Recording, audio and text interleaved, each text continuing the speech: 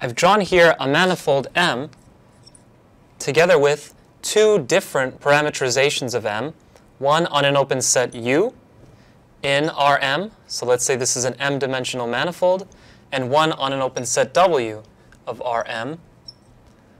And here we have M intersect V, and these open charts and parameterizations give us diffeomorphisms of an open subset of Rm with a little patch of the manifold around the point C.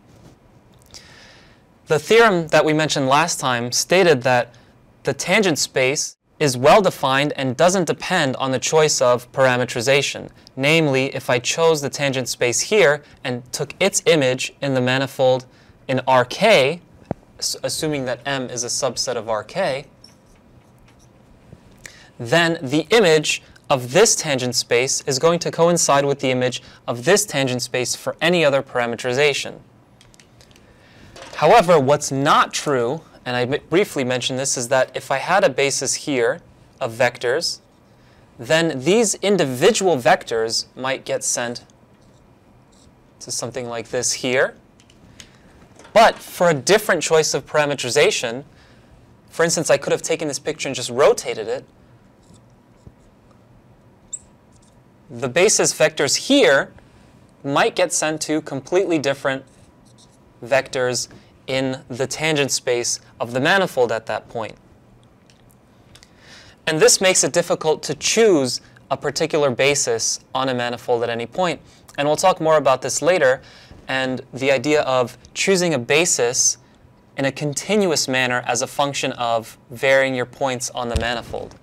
It always works to choose a basis at a specific point, C, in your manifold, but it might not be possible to choose a basis at every point of your manifold. So for instance, let me just briefly draw this as a picture. For example, this doesn't work on the standard unit sphere S2. It does work on the unit circle in R2, but it doesn't work on the 2 sphere.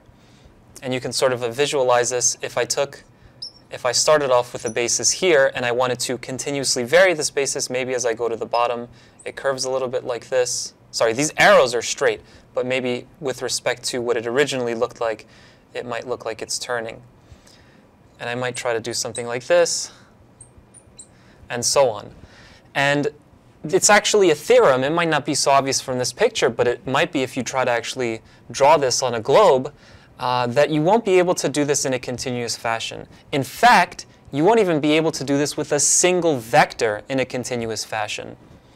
And we'll actually be able to describe theorems like this later on. Nevertheless, even though we don't have a basis of vectors for a manifold M, what we could do is we can look at, if we have two manifolds, let's just draw a three-hole torus, for example, and a differentiable function from one manifold to another. Maybe this is like a potato, or at least the skin of a potato. Let's call this N, let's call this M, and let's choose a point C and the image of that point FC.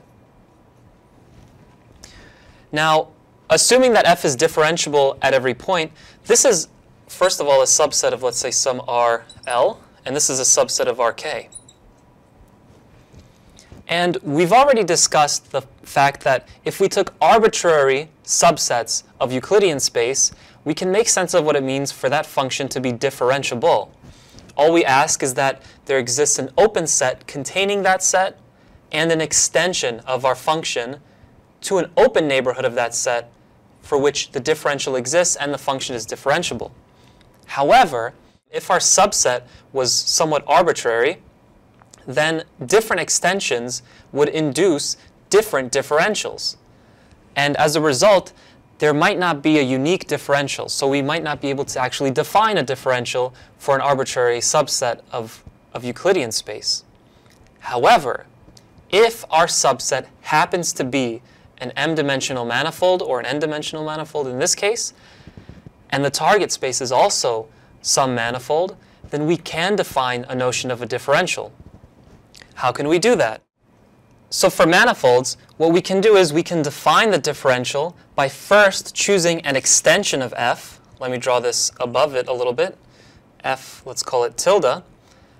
So let f tilde be an extension of f in an open neighborhood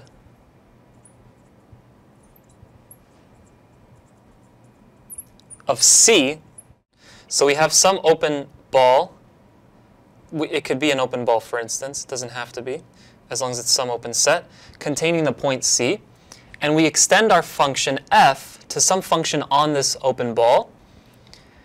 And there, that defines, so let's see, an open neighborhood V. Let's call that open neighborhood V. Then, being an extension, by the way, means that f tilde, when restricted to V intersect M, equals f. So we have to first make sure that our function is consistent with the function we initially had. Then, f tilde defines a function from V to Rk. Now, V is an open subset of Euclidean space. Rk is a Euclidean space. We can take the differential of this function. So dc f tilde exists, and it's a function from the tangent space at the point C in the open set V to the tangent space at the point FC in Rk. And this is something we're already familiar with. But previously we perhaps called this just RL, and this we just called Rk. And we could have used the basis here and we would have gotten a Jacobian.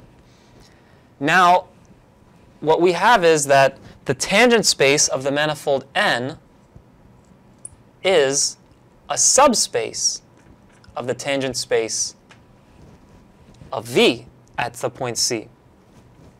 And so we can restrict this differential at the point C to TCN. It makes sense to take a linear transformation on some vector space and just look at that linear transformation on a subspace. This restriction is independent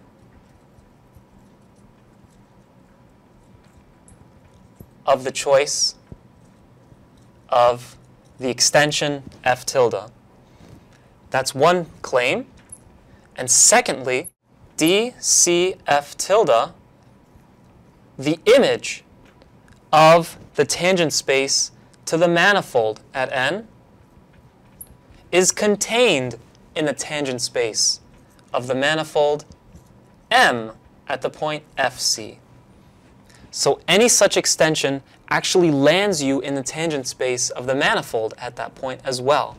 Both of these facts should surprise you, considering the fact that we had absolutely no way of figuring out what the differential of an arbitrary function of a differentiable function on an arbitrary domain in Euclidean space should be.